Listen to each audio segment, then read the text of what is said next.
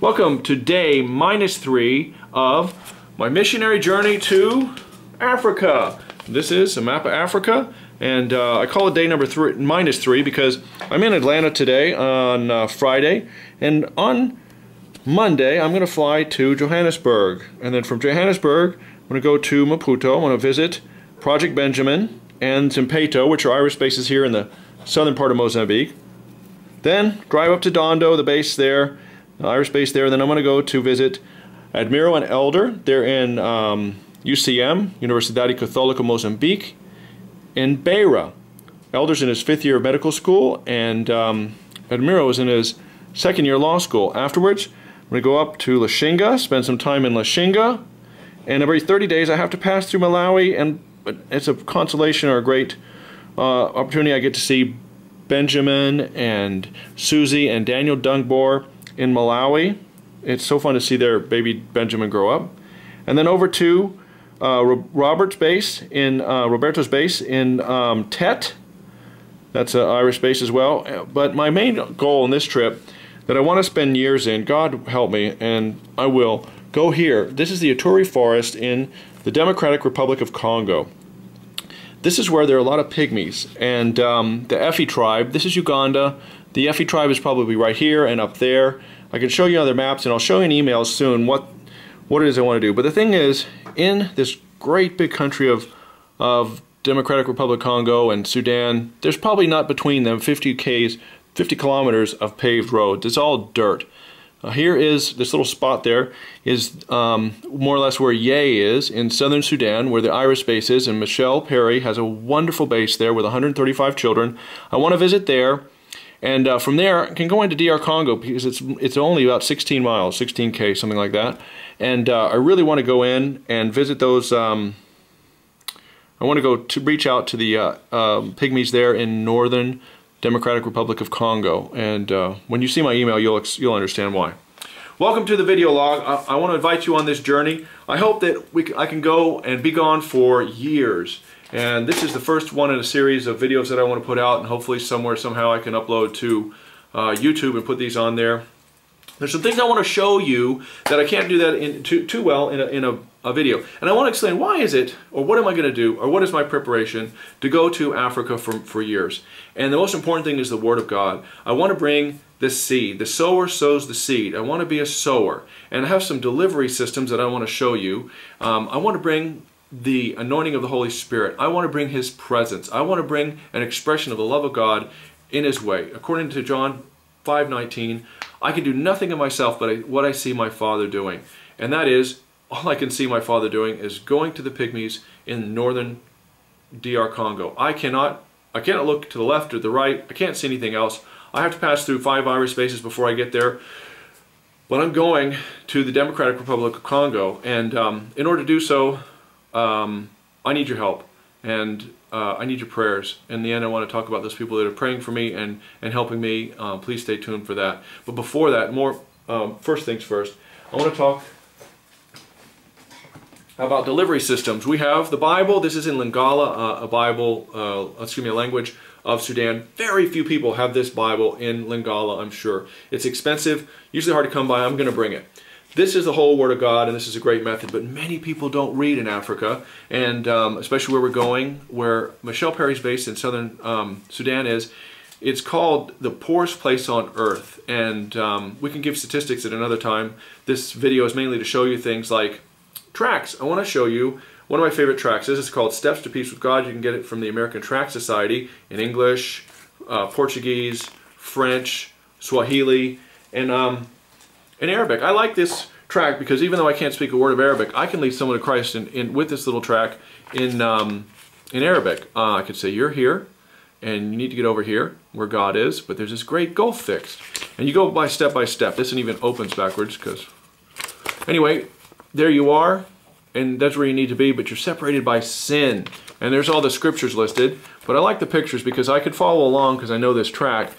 The only way to get from where you are to where God is, because He is holy, is through the cross of Jesus Christ. There you go. You see that? And so I want to bring a lot of these tracts. And if you come, please bring tracts. You can buy them from the American Tract Society in groups and bundles like this. This is just all I can show you here. But That's for people who can read. What about the vast majority of people that don't read? The most effective tool that Africa has ever seen for the gospel of Jesus Christ is the Jesus film. This is the case inside DVD of the Jesus film in this particular African language, and I have hundreds. And it's in 1,092 languages now by Campus Crusade for Christ. You can go to their website and see practically any language that you want to go to in Africa or India or China or anywhere. They have the Jesus film. It's in every language for people groups over 100,000. And now they're working on translations for people groups between 50 and 100,000. This gospel has already been preached to practically every single person on the planet that has a tribal group over 100,000. And those that have groups under 100,000, usually they speak two languages and they've heard it in another way and they can translate it into their own. But it's coming, and that's what I want to talk about, further discussion. With this method of reaching people, the Jesus film, many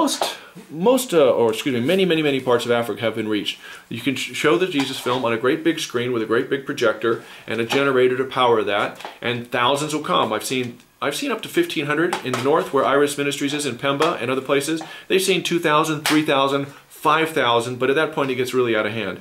Dust everywhere, people talking. My favorite times are between about 400 or 500 people, or even 100.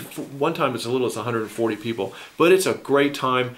That might be the entire village we go to, and everybody will accept Christ. Everyone will confess Christ, and they will see people giving confession of Jesus Christ in their own language, and they're getting healed. The blind see, the deaf hear, the lame walk, the dumb speak, and they do so on a microphone, and everyone that knows them can hear them, and they know, hey, that person was blind or deaf or couldn't walk, and now they're testifying that they can see and hear and walk.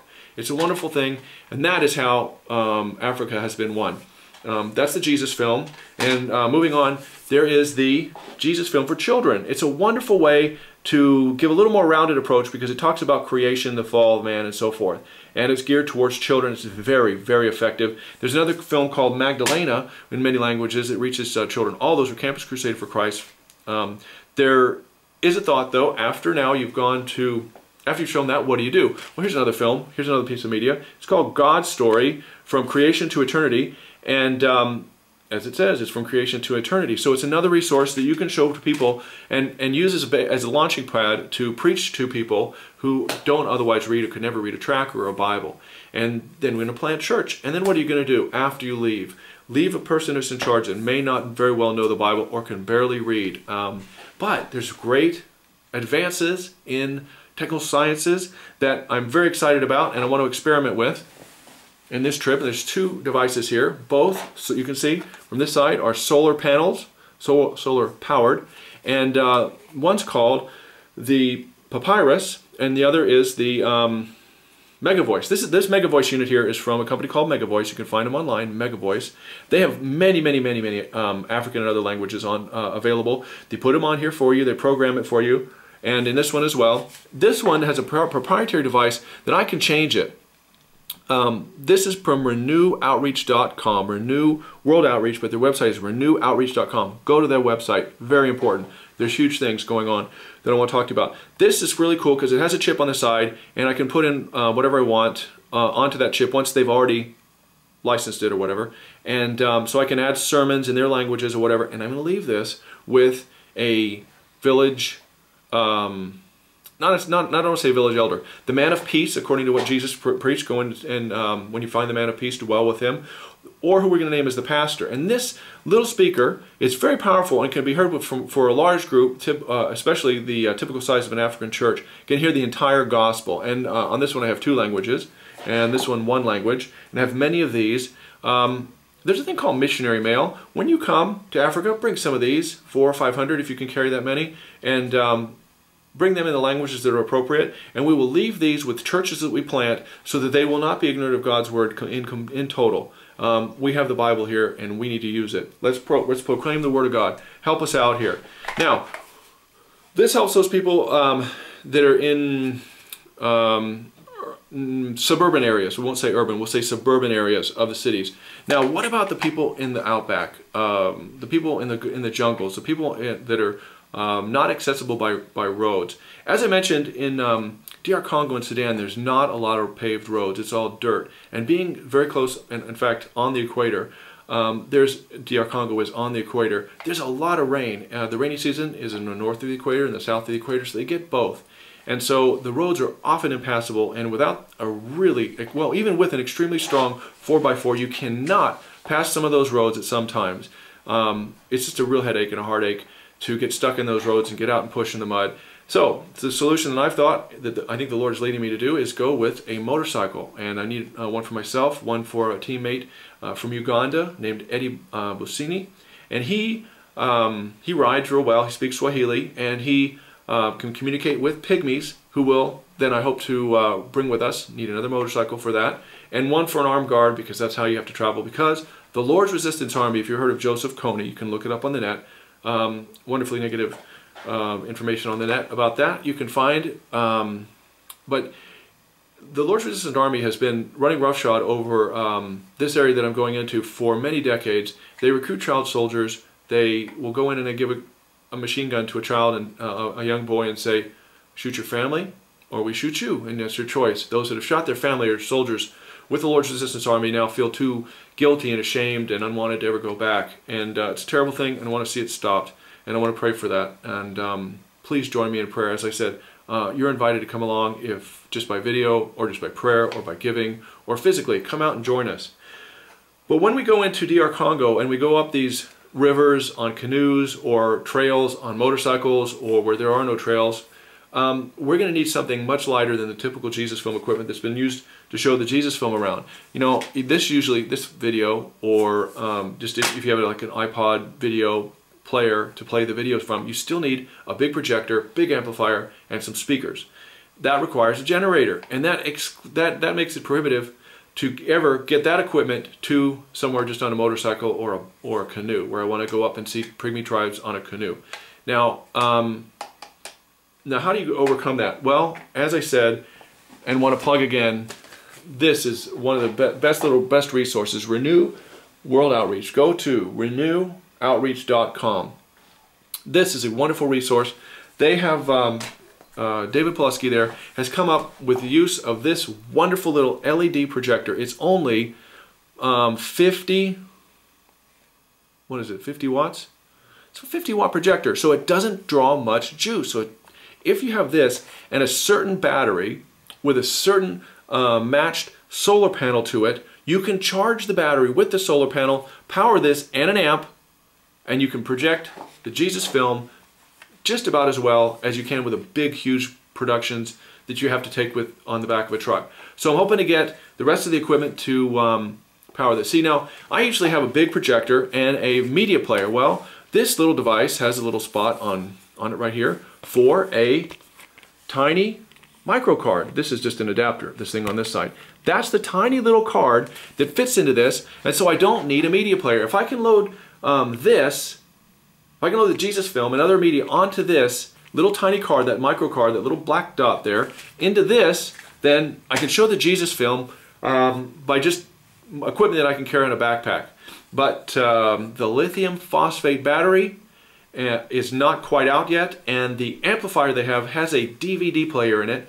It's wonderful. Buy that equipment. But I don't need the DVD player in an amp, and so they're producing one soon that will not have the DVD player, because I'll take I'll burn the media, for instance, you know, God's story. I'll burn that onto a little tiny chip, put it in here, and I won't need to carry the weight of a DVD player, and I can get much more mobile. That's the goal. That's where we're going, and I want to invite you